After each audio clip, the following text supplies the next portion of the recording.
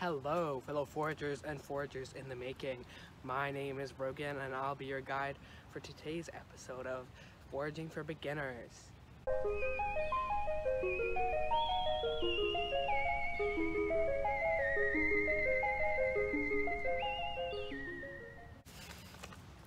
Let's start with the roots of foraging and why people choose to do it.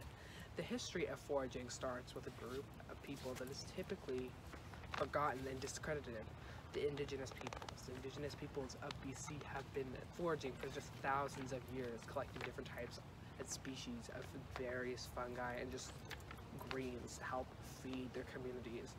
Others, like myself, just do it out of pure enjoyment. I just love to connect with nature and just really see what this province has to offer. Regardless of your reason, many people can learn to like and enjoy foraging like myself. So join me and I'll open your eyes to the world of foraging. Here I am in Langley's own McLeod Park Ravine. Yeah. This is home to many edible species, including the invasive Himalayan blackberry bushes. Foraging invasive species is actually very beneficial to the ecosystem and helps contribute to lowering the numbers of invasive species. Invasive species like the blackberry bushes here take over many of the native species. The blackberry bushes are actually incredibly amazing at reproducing, and they're really fast. In the summer, like from the size that they are now, they will triple in size, and yeah, they're just really bad. So picking the berries, which is how they seed, is actually very kind of helps with the environment. So, and they're delicious. You can make many things from them.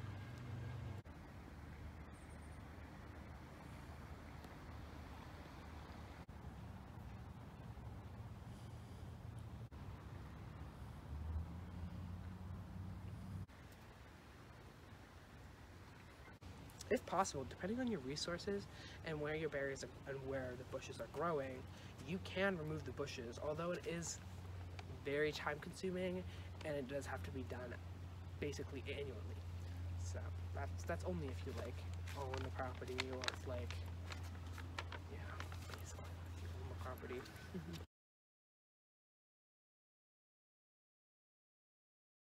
Is dandelions. They're commonly known as weed. Like you see them, the weeds. Everyone knows what they are, but actually, before they start turn into like the puffs, you can eat almost everything. You can eat the greens, the roots, and the flowers before they turn into the little puffs. They're all edible, so they're very delicious. Except you just gotta make sure that there is no weed killer on them. So don't go around to other people's gardens or start stealing their weeds, or just make sure that there's no weed killer on it. You can use dandelion greens in salads. That's a very easy way to incorporate it into your meals. Or if you want to put more effort, you can dry the roots and the leaves and make them into a dandelion tea. And if you're like myself and you have little rodent friends or rabbits, I have guinea pigs, and you can feed them your dandelions. They would love them. And the last species that I will touch upon is stinging nettle. Don't let the name fool you. Many people know that, like, if you touch it, it's very irritating, itchy, it hurts. But you can eat them. You just have to take the proper precautions to do so. So making sure that you wear gardening gloves, or have a good knife, like, or a pair of scissors like this. I have a little knife. Just make sure you have something like that for yourself, and wear gloves, and that's how you would collect it. But when you go to prepare the food, make sure that, wash all your foraged food. Obviously, wash all your vegetables. But when you boil it, it actually causes the hairs on the nettle to go limp, and that is actually what causes the stinging. So you can consume them after you boil them or however you cook them. People often cook them like spinach, so you can use them in very many ways. Like, you use them in pasta and just, I don't know, however you would use spinach. And I will be moving on to topic, very broad topic of mushrooms.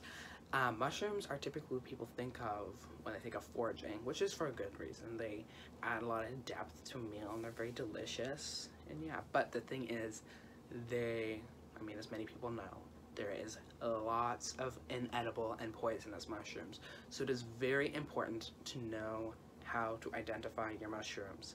Like I said before, do not take it if you do not know what it is, especially for mushrooms. I would recommend Yellow Eleanor's video series on mushroom identification and harvesting, and I will actually link that in the description. It's very good for beginners, and it helps you, learn a little bit about the mushroom anatomy. It is very important to know how a mushroom looks, because that is how you're able to distinguish it from the different, whether it has gills or pores, the cap, if it has, like, depending on the cap, like, there's so many different things about it that I won't go into depth in this video, but you should definitely check out her video about it.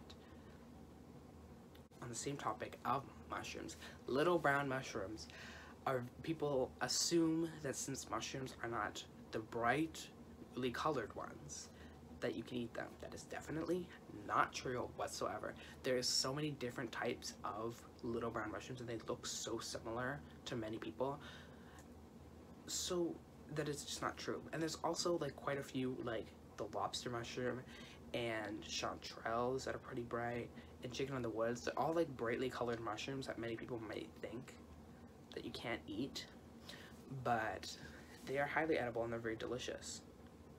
But yeah, you just gotta make sure you know what you are collecting, because that is the most important thing. One of the most important things about foraging is identification. Just some tips that I would have overall for people who are beginning to forage.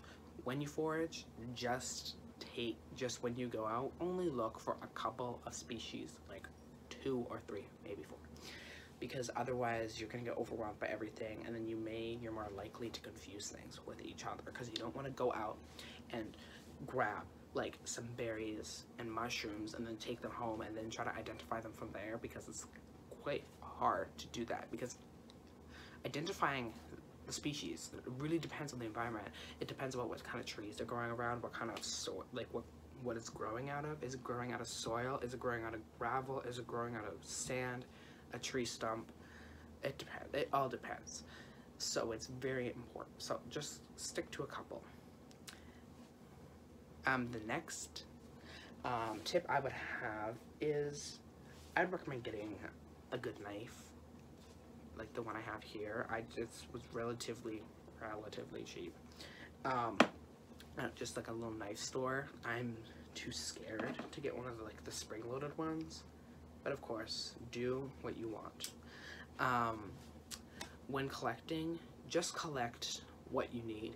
Don't go into the forest and start taking everything you see, because often you won't even use it all, and you're just taking it away from the species of the animals, the birds that depend on that, and that's part of their diet.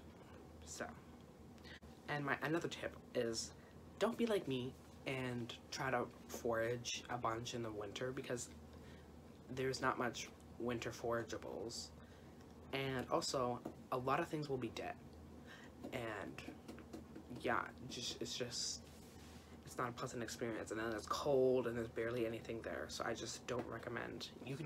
I would recommend researching in the winter, so you plan on what you want to look for in the spring.